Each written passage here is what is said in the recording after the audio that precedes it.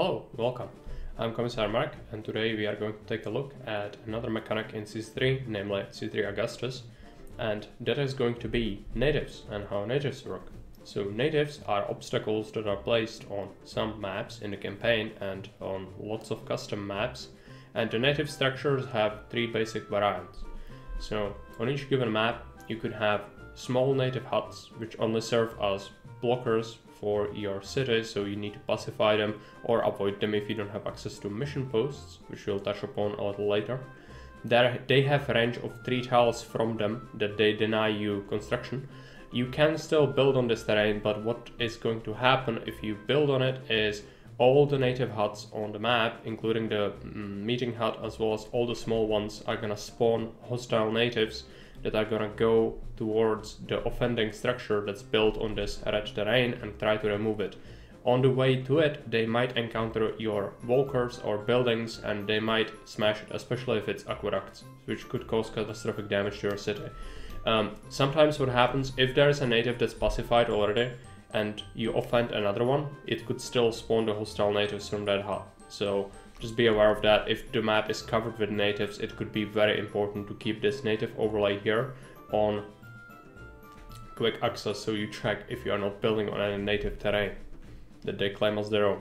Then another thing the natives have is native field, which this doesn't actually impact anything. It's just a blocker. It acts like if there was a impassable rock or a piece of cliff, this would act the same way, and natives actually do not care about it.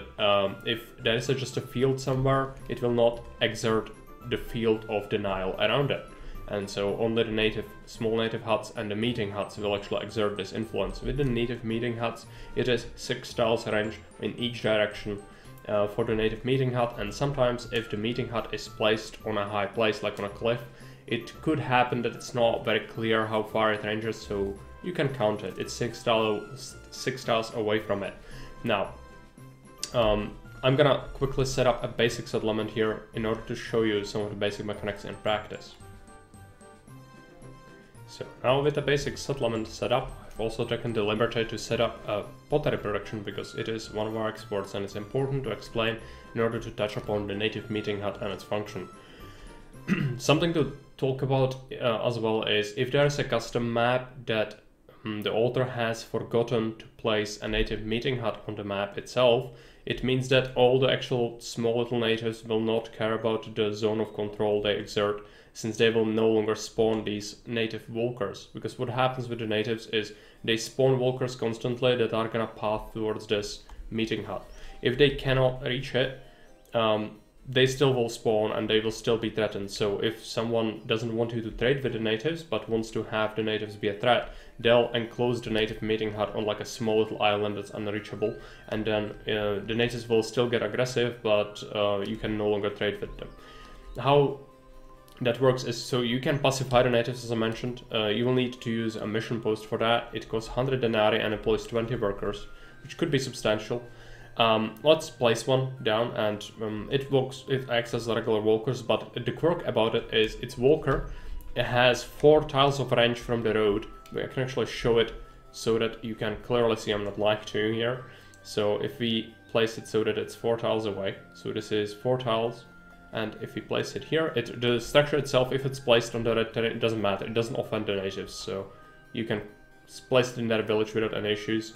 And so if we just keep this road simple like this, you'll see that this should pacify this hut without any issues once the walker spawns. With regular prefects and engineers, it's 2 tiles away from the road for its effect to happen, and yeah, we can see that this is no longer being threatened because otherwise it would range 3 into here, so this hut is now safe.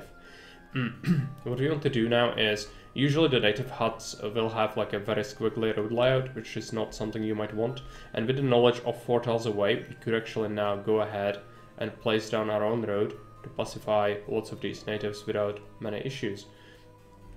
Just make sure that the walker is there, and when you make such a layout, usually you don't want to touch it later, because if the walker starts to go a certain direction and stops pacifying all the natives, it could result in catastrophic failure, where the natives will all get aggressive once more. We can see now it's all safe. Now, if the native meeting hut has been pacified, and you also have a trade partner, in which case this would be Tarentum, which would buy our pottery. We can open that up. The natives will also buy the same goods as your other trade routes will buy from you if there is a warehouse that accepts land traders in them. And so in this case, Tarentum is a land trade route and would buy pottery, 25 units. And I've started to produce some, but we don't have a warehouse yet. And so we can use this. If we place the warehouse very close to the mission post, we maximize the yield of it, because how that works is each month or two, the carter from the native meeting hut will spawn and seek the nearest warehouse that has tradable resources.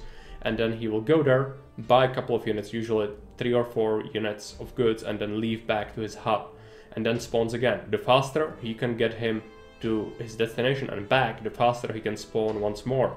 And so it's, if you want to maximize it, you want to place the warehouse as close as possible. Don't obstruct any of the sides of the hut. Sometimes what happens with this is the native will spawn on this lower side. I've seen them spawn on the top side. It depends on the map size and the native meeting hut's placement as well. So just keep in mind, you want to keep open space. If there's a lot of extra space and we all see him spawn from a different side, we might actually place a highway to speed his movement up. That's why I left some empty spaces around here. And we also need to trigger our trade. So let's just say that we export pottery. Of course, the traders will now do that. So if we have extra labor, which we do, we can just spam extra workshops. Each native meeting hut, if used efficiently, can actually trade with you substantially. It can buy a lot more than a simple quota of a single trade route if you do it well. Now, the traders have bought 1 piece, but the native has bought 3 pieces. Let's just let it run again. I missed it a little bit.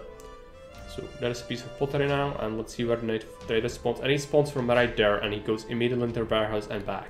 And so he's ready for another delivery. And so this way, this is called printing money, basically, in terms of community banter, because it's so absurdly good that you can really make lots and lots of money, and the natives will just keep trading with you. It's not gonna get affected by the quota. They don't have a quota. They just, as fast as you can get them to the warehouse and back is basically your limit.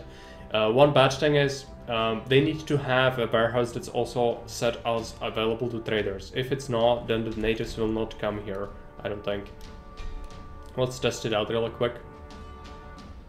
Yeah, there are goods, but the natives will not go there now. And so this is important. If the native hut is like in a very bad position for your trade caravans to go, you might not want that to happen for obvious reasons. But on some maps you can kind of work around that, and usually the huts will be placed in convenient locations. You can also make a specific warehouse for that specific hut, and then the traders will only sometimes travel there, not always, but still it's not great. As we talked about trade caravans before, it's really important to keep them optimized, and this would not be very well optimized. But I think that's gonna be it about the natives. Something to say is on desert maps, it's usually very hard to spot natives. In this central terrain, it's actually quite simple, but it's good when you load up into a map to just quickly tap through native overlay and just see if there are any natives blocking any important sites. A lot of map makers like to use them to guard certain resource locations or fertile land or things like that, or even invasion point areas to indicate where the enemies are gonna come from.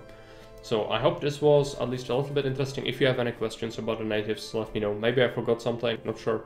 But this is gonna be a very short one. Thanks for watching and see you around. Bye.